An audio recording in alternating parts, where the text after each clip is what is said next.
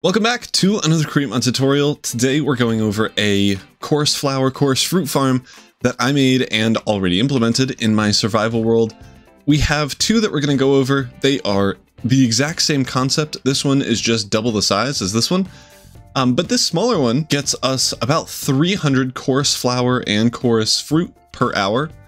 This one is going to be close to double that with 500 to 600 of each of those. It requires 0 stress units. It runs solely off of this Minecart Contraption that just goes back and forth all the way up, breaking all of the chorus flowers, replanting them so that they can grow a little bit more. To briefly go over why this farm works the way it does and why some earlier versions didn't work as well, I want to talk about how you mine and farm chorus flowers. For the people that don't care, check the chapters of the video for how to place down and use the schematic, or just go straight to the block by block tutorial where I'll build this alongside you. But for the people that do care, the chorus flowers, as you can see, grow pretty normally. I have a bunch of testing of reasons why it won't grow at all if it's only 2 blocks tall, and when it's 3 blocks tall and they're encased, when they grow, they will only grow 1 block on either side. That is because they don't like growing in this 1 block radius around the edges of the walls. So if we, let's say, put a wall here and on this other side, it will be much less likely to grow to either side there and have a higher chance of just turning into a sad chorus flower. So as you can see, it won't just grow to these other sides here, but if we remove these again, it will regrow and much more. Which is why we have this 5x5 area here, or I guess 5x3 area, but it doesn't explain why mining these things would be any issue, because normally you would just plop a deployer down, it would break the blocks, and then you can have another deployer to replace it, and it'll work just great. The issue is that in cases like this one, or like this next one, is that it's going to break that stem there before breaking this chorus flower. So this will turn into a chorus fruit instead of a flower, meaning that we get less total chorus flowers. So we needed to find a way to have 3 deployers mine all 3 of these blocks here at the same time. This is especially tricky because if we just did a normal track like this, the first row of deployers on this set of blocks here, like the ones right in front of the center line, would just act as the first row and do the same thing that's happening here. So we need to bring it up over the gap between these two and then drop it back down right on this block so that it drops down to this block and then it goes back up, which is how we got to our final version here, which does that exact thing. You can see that when this starts back up, it will drop off all the items and then go to the center of this block where it mines everything except for that little front area. The reason we can't mine that is because the deployers will break glass blocks, or any other block for that matter, that is placed there. So that is just going to happen, and it only happens on the front 2 and the back 2 chorus flowers, so we're not really losing too much. And honestly, this thing generates more chorus flowers than it does chorus fruit, so we'll just get 1 extra chorus fruit every once in a while. So you'll see here that it's happening again. But if we head up here or to this one, all 3 of these chorus flowers are going to get mined at the same time, just like this. Another important thing to talk about is why we have 2 deployers down below here. Both of these are placing down another set of chorus flowers. This is because while the minecart is moving this way, this deployer is going to be the back one, so it needs to place the chorus flower last. And when we're going the other way, this left one here is going to be placing the chorus flowers in front of us, so we kind of need it to do that. I don't know how this has happened. This is kind of cool. I think that's just a random tick speed is too high kind of issue. And then this is the final farm. This is just a proof of concept that you could technically double this as high as you want. You'll get diminishing returns though, because once you get back to the bottom, you can see here that most of these are already either stopped growing or have grown to 2 or 3. Meaning that they won't grow anymore, which is kind of why this farm, this size, is the best that you're going to need. You really won't need this bigger one, but you can always have it if you want it. And on this docking station, it will drop off all the chorus fruit in here and all the chorus flowers in here so that it can, with this little system, plant a whole set of new ones, and every once in a while, every hour, when this runs, it will, or every 5 minutes, it will turn on all of these things, and we can speed this up to show you. turn on all of these things. Just use water to break all the coarse fruit and push it all down to this belt. There we go. So the water breaks, it stays on for long enough that the coarse fruit all drops over to here. And then these all go, plant a bunch of them. They're going infinitely fast because I have the game tick at max, but normally it would be slower than this.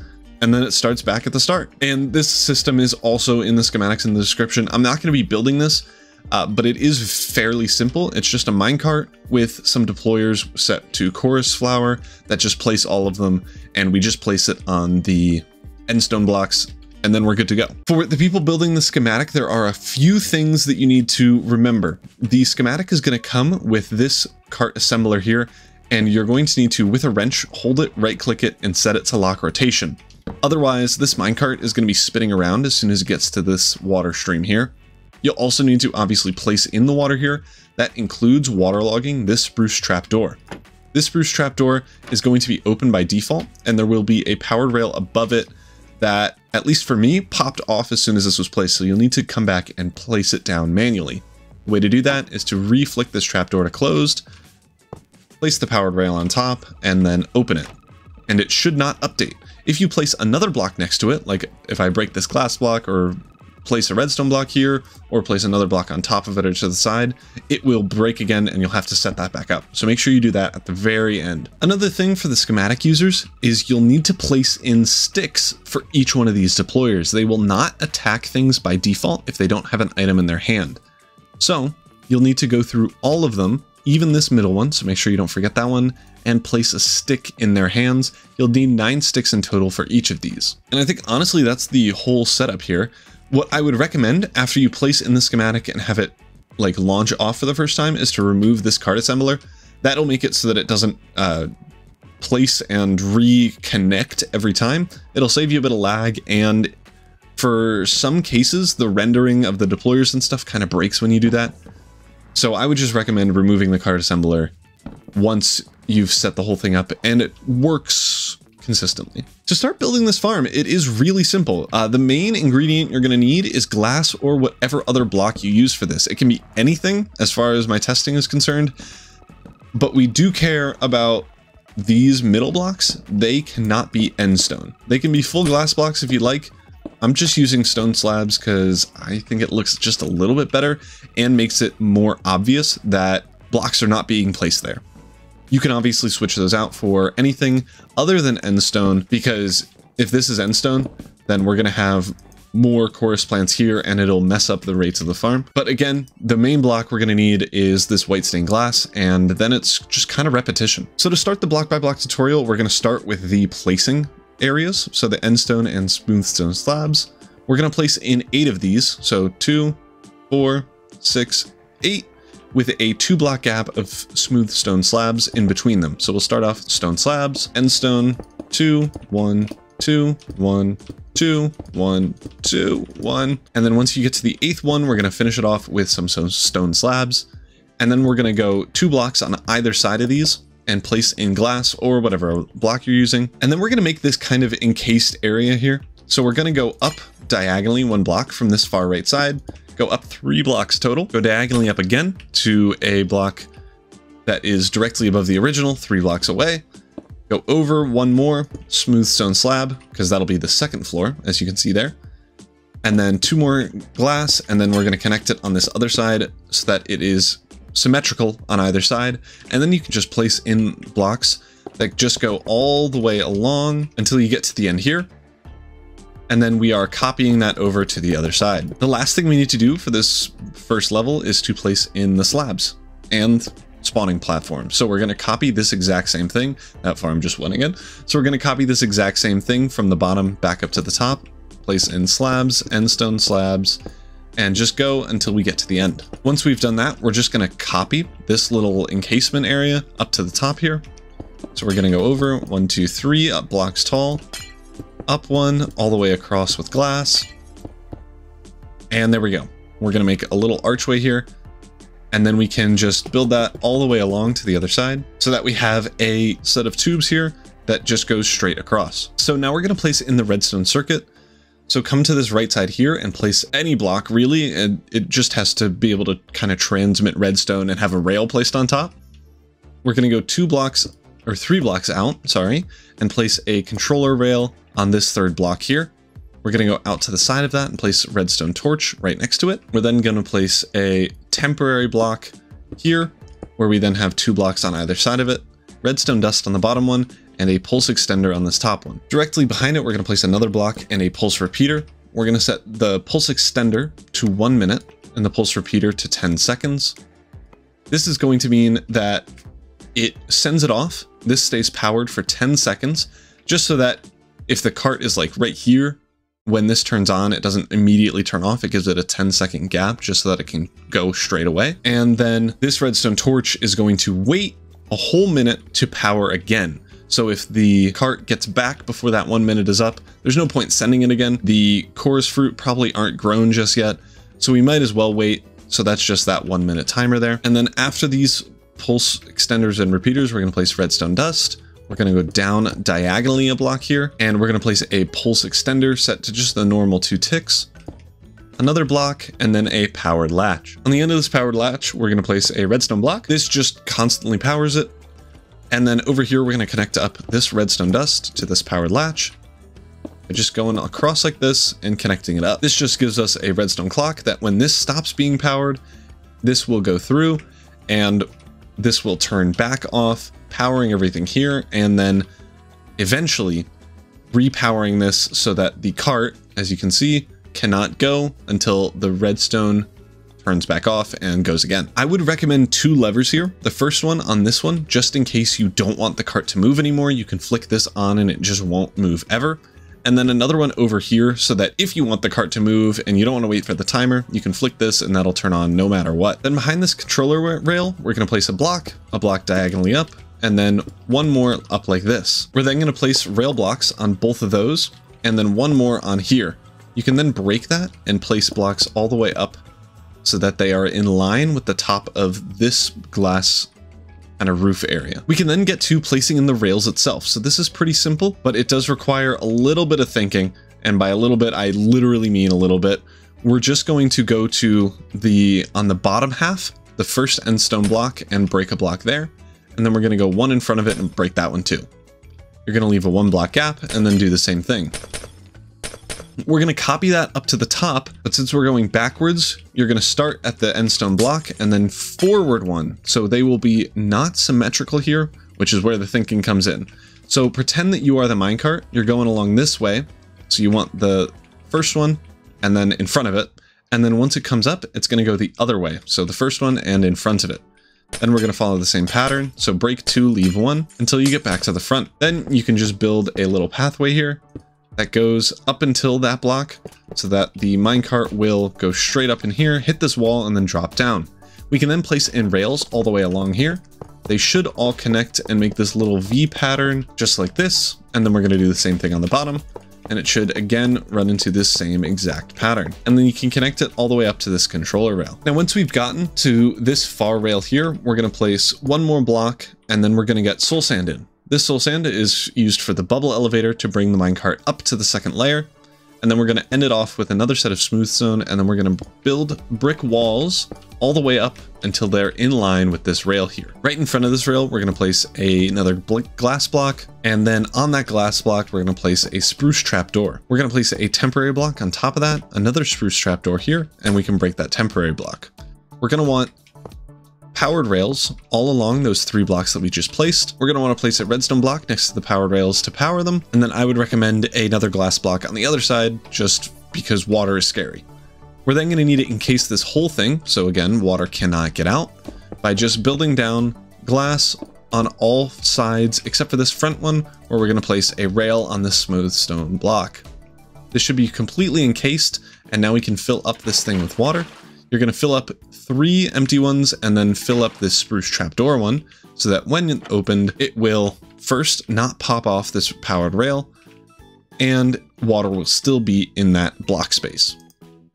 We can also get in the little barriers that I have over here to prevent any additional growth of chorus plants that aren't necessary. So we're just going to kind of build a wall that is 1 block in on either side here, and we're going to do that for every side of the build here. Now we can get started on setting up the cart assembler and deploying system that breaks all of these things.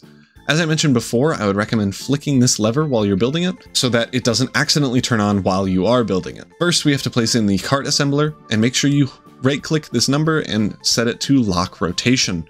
Again, otherwise this will just make it spin around in that water thing and break. Now we can put in the minecart if you so desire. It should just stop under that cart assembler there, and then we're good to go with that.